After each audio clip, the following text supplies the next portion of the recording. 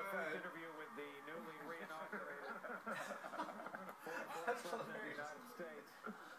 Wow. Okay. Wow. That was, I think, an interview. We're checking with the National Board of Review, but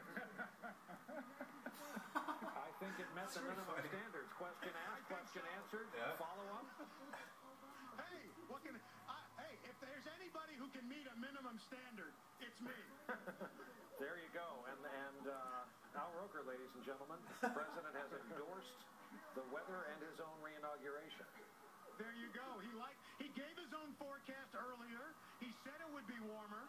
In fact, it was, and he verified.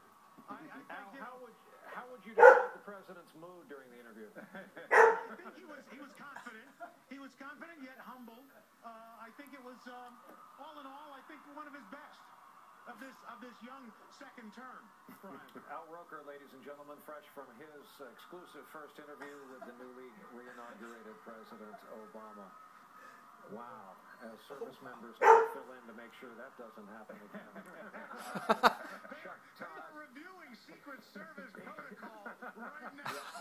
Yeah, we've been a couple of years. Chuck Todd and Andrea Mitchell are now coming in.